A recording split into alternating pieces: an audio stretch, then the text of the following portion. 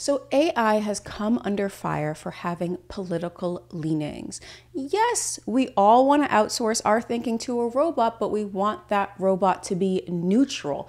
However, AI is trained by people.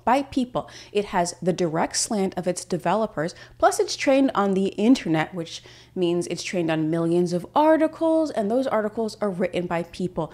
People are not neutral. The best we can do is to help AI recognize and avoid these biases. That's the best we can do. In this video, we will discuss this Stanford Research Lab model slant, where these researchers at Stanford actually have tested the biases of these major AI models. Which AI was the most biased? Which is the least? The answer might surprise you. It certainly surprised me. And then we will go into the reasons, the actual reasons why AI is politically biased and why that matters, because it does matter. Now, this study came out in May of 2025, and there have been efforts from companies to make corrections, certain companies. These efforts have gone hilariously wrong, and I'm here for it. You know I'm here for it. I'm a little sarcastic like that. I like to joke. Quick, don't look it up. Which AI model do you think the study found to be the most biased, and which one do you think was the least? Don't look it up. Now, a research team at Stanford has tested 24 AI models on 30 different topics. 24 models. I didn't even know there were that many models. Now, we've got your major models like ChatGPT 4.0 plus 3 more GPTs, Grok, Claude, Gemini, DeepSeek. They even tested the Alibaba AI. Now, that is a good model, but you got to ask questions in bulk or else it's not really worth it. That's a wholesaling joke for those of you who aren't familiar, but we're just going to move on. The team was headed by Andrew Hall, and he is a Stanford professor of political economy who teaches in the Graduate School of Business.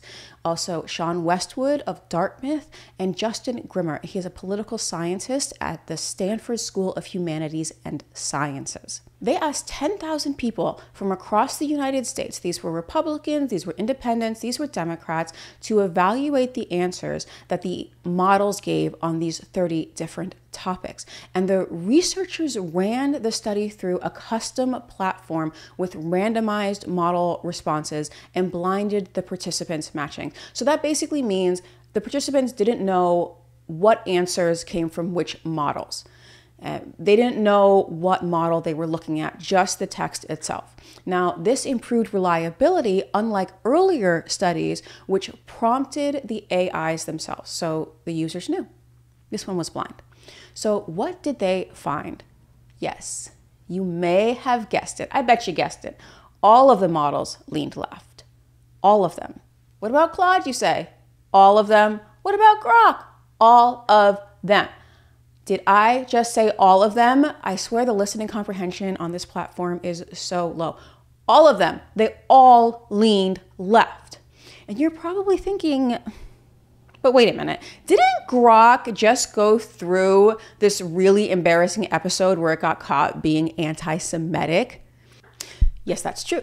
But that happened after they prompted Grok to not shy away from making claims which are politically incorrect as long as they are well substantiated, among other things. Now, that update came in July. Remember, this study was from May. So those updates may have been, and we know they were to correct its left-leaning biases.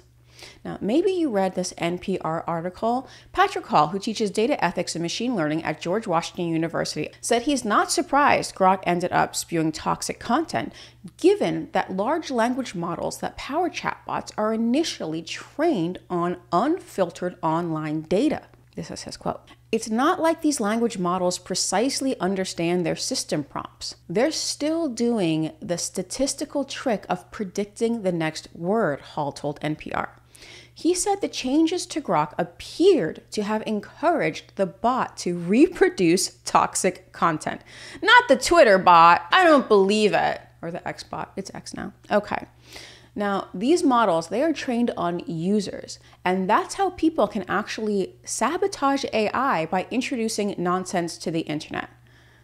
Now, of course, people would be putting nonsense on the internet regardless. But they added additional nonsense to sabotage the AI for the direct purposes of sabotaging the AI. And they can do that by interacting with the AI in racist and sexist and otherwise prejudiced ways. Do you remember when Microsoft introduced Tay on Twitter? This happened in 2016. So it was almost 10 years ago now. Ugh. Okay, Tay was this cute little chatbot, and she came to the internet all wide-eyed and hopeful, or it came to the internet. That was its first mistake. Tay was soon a full-fledged Nazi. This is the first data poisoning incident that I remember witnessing. AI developers had a very public and a very messy lesson with Tay. The internet is full of trolls. That's the lesson. The public cannot be trusted, especially when they know what they are being asked to do. There are some people who want to help humanity by sabotaging AI. Now, they are not racist. They're not Nazis. They're genuinely doing it to slow AI's development. Now, the term data poisoning is when people introduced nonsense data into AI training so that when the AI goes to look for inputs, for information, they get this stuff that just doesn't make any sense so that their outputs are wrong. The answers they give you are wrong. Obviously, some of this is malicious, like with Tay, but some of it is benevolent as well. It depends on the motivations of the person. Now, cut to earlier in 2025, which may as well have been 10 years ago in AI terms. Like, we're living in dog years now. Dog years on steroids with the way AI is growing faster and faster. It's growing faster than weeds. So cut to 2025, and these researchers from Stanford decide to test the political biases of these AI models. And they all leaned left. I'm going to link this article at the bottom so you can see. Which AI leaned the most left? Yep, you guessed it. OpenAI. Yes, my girl Chat was the biggest liberal cuck of the bunch. But I bet you didn't guess which one was the next one up. The next one was Grok. Well, obviously, Elon was not happy about that and decided to make these changes, which we already discussed, not necessarily in response to this study, but in general. And those changes did not work out unless you're here for entertainment, which I kind of am, so it kind of worked out. It's kind of funny. OpenAI acknowledged their left-leaning tendencies, and they said they were constantly improving their software. You see how OpenAI did not freak out and create an international incident? Know thyself. Know thyself. OpenAI knows itself, and it was just like, look, we're working on it. Lay off. We're doing our best. But guess which AI was the least biased? It was Google. That only had a 29% perceived left-leaning bias in Gemini's answers. Now, Republicans could still spot the bias, but Democrats thought that Google's AI was neutral with absolutely no bias. And of course, if biased people say that it's neutral, then it's biased toward their side. It's biased in their favor. But those same Democrats were able to spot the bias in other models. So that's how extreme the bias actually was across the board. And that is funny because do you remember Gemini's absolutely disastrous rollout? Do you remember that? Basically, if you aren't online all the time, Google debuted Gemini, and it was an absolute woke mess. When you asked it to show you, let's say, historically accurate pictures of Vikings, it gave you boys to men with horns on their head, with, those Viking horns. They had to apologize and make a lot of updates. It was pretty bad. I'm online for the laughs, so I loved it. And even Twitter had a big laugh about it, but it really showed people just how biased this AI could potentially be. Nevertheless, by May of 2025, Google was the least biased AI model. Okay, so you say, well, I'm a Democrat. I can trust Google. What is the problem here? Of course, this is a hypothetical comment. This isn't a real person. Don't jump down my throat in the comment section. So you're just like, what is the problem here? I don't care. Well, Republicans or right-leaning people, they're not going to use technology if they think it's trying to influence their opinions. And maybe it is trying to influence them. The AI, have you noticed, that is the first thing that pops up when you Google something now. Now, Google, we don't want to go into it, but was already biased before with its rankings of what came to the top, what pages were hidden, et cetera, et cetera. And who decides what comes to the top of a Google search? It's Google. Now you add AI into that, you have an AI summary, and people just take the summary and they're too busy and they just move on. So Google can tell you whatever, or that AI can tell you whatever. And those Republicans, they are craftier than we give them credit for. They saw the bias and they were like, I'm good. I don't need to use this technology. Why would I use this technology if you're going to try to bias me? Well, how are we going to influence them if they won't use the technology? Google figured it out. They're like, okay, let's make it more neutral. And basically, the people from the study, they were like, I'll use it. I just want to use biased tech. However, we saw what happened when Grok tried to unbias the tech. There are some legitimate reasons why AI leans left, and it's not some grand lizard people conspiracy to turn the kids trans. I mean, that might be the long game, but not right now. Not right now. That's in the future.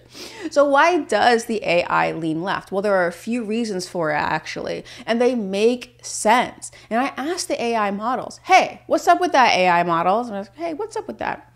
Now, ChatGPT, I asked, why do your answers lean left politically? And I'm going to paraphrase because Chat gets really chatty. It said that there is training data bias. It's trained on the internet and news and academic articles, and those also tend to lean left. It also pointed out that it is safer to lean left because it doesn't want to incite violence or spread misinformation, which tend to happen on the far right. Its words, not mine. Also, it is sensitive to corporate risk aversion, and our corporations have rules of conduct, and the last thing OpenAI needs is to have those very same headlines that Grok just had. And this is important, you can train your particular ChatGPT to be more balanced by telling it, and this is what Chat said, give me a conservative, libertarian, or centrist perspective on this, and to ask for historical context or counter arguments or to steel man.